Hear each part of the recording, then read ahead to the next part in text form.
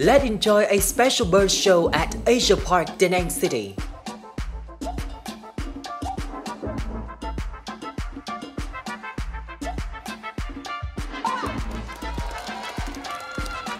For many Da Nang audiences, this is their first time to witness the performances of these colorful birds of all kinds, listening to the trainer's order.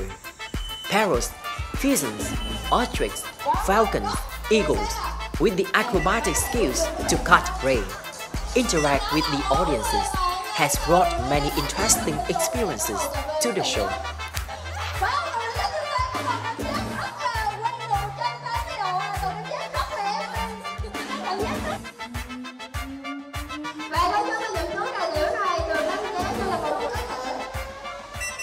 Sau khi đến xem show diễn thì em thấy rất là tuyệt vời, nhiều loài chim màu sắc rất là sực sỡ, có rất là nghe lời, lấy tiền lại trả tiền lại với nhiều tiết mục em thấy rất là hay và thú vị.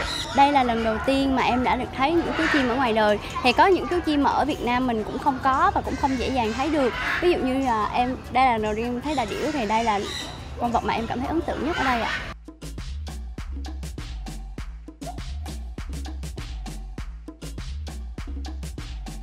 Hello everyone, it's Steve. Nice to see you back on Live in Da Nang. We have just enjoyed a fantastic show with the leader birds.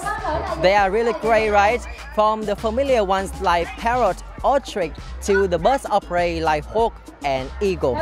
So have you ever wondered how to train these beautiful creatures to listen to the human and take the order? Let's find out about a bird trainer work here on this episode of Live in Da Nang.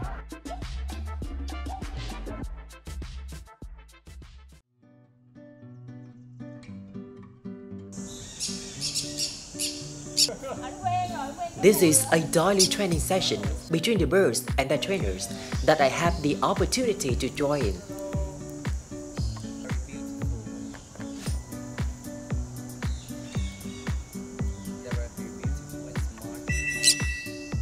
Seeing and interacting with these lovely parrots is an exhilarating experience. Each bird here comes from different places with different stories. To understand them requires a passionate and patient process of the trainer. Trail Stalker is the professional bird trainer who has spent most of his life talking to the birds. Having the chance to talk to him to know more about this unique job is really wonderful. So can you introduce a little bit about yourself? My name is Trail. I am originally South African. I have traveled the world working with animals. I lived in the Middle East in Dubai for 10 years, and I've been living in Vietnam now for nearly 4 years, working mainly with beautiful birds, just like this one over here. Yeah. So I know that is a very specific and unique job. Can you share a little bit about your job? Sure. And how we train them, we use a method called positive reinforcement or operant conditioning. So what this means is that we work with the birds like they are our friends. We are not their boss. We do not tell them what to do. We work together. So we spend a lot of time making a relationship with the birds. We spend many hours every day in the heat. I know that beside these pretty birds, there are also some birds like eagle or hawks. How did you break the wall between human and the wild bird and make them to understand your love and also your emotion to the wild bird? It's basically a lot of time and a lot of patience. You have to study bird and animal behavior. You understand what certain things mean. Like even now I'm talking to you, but I'm very aware of what he's doing. Everything he does, I am completely aware of his behavior at this time, and this is how we break that wall. For example, parrots like this, like I said, are from South America. These birds live very high in the canopy of the rainforest. They love to fly. They're very social. Birds of prey and eagles are slightly different. They don't live in very big groups. They usually live in pairs. Obviously they eat meat. Parrots don't eat meat. So it's understanding their natural history, their physiology, their biology, and this is how we start to to learn. Any like good memories or bad memories when training them? Any wound or cat you hurt or something like that? We try very hard to not get wounds. You know, we try to make things very positive and very happy. So we try not to have experiences that will elicit or put the birds in a position where they're not comfortable. So we only do training if they want. If we can see the birds don't want to come out, or they say they don't want to come for the show, that's okay, we stop. After hearing your story, I feel like you have a very big love for the birds, including the breathy birds or the birds of prey. So it's like just like your friend in your life. So can you share more about your friendship with the birds here? Yeah, well, I think when you work with birds or animals in general, they become your entire life. You know, we spend a lot of time thinking about their diet, about toys for them, what makes them happy. Sometimes we can stay here when work is finished. We will stay here till late because they need us. Maybe one bird needs more food, one bird needs a bit more attention. So they become your family. A healthy bird will become a positive friend, a good listener.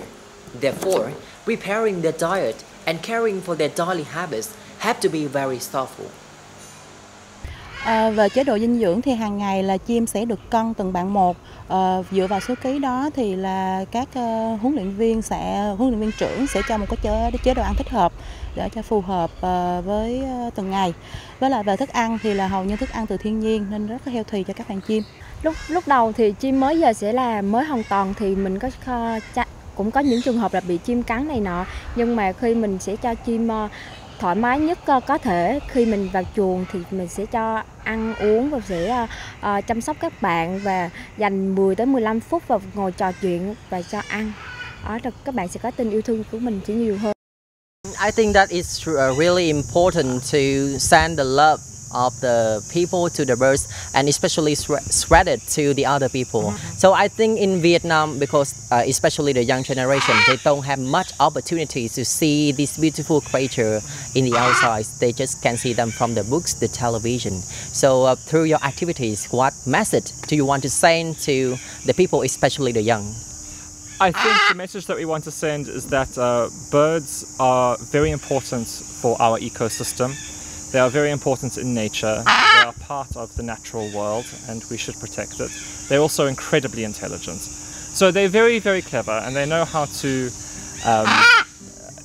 manipulate you and play with you, and you know, it's always a different, every day is different. So we want to share this with people. We want to show them their intelligence, their beauty, how important they are for conservation and in the wild.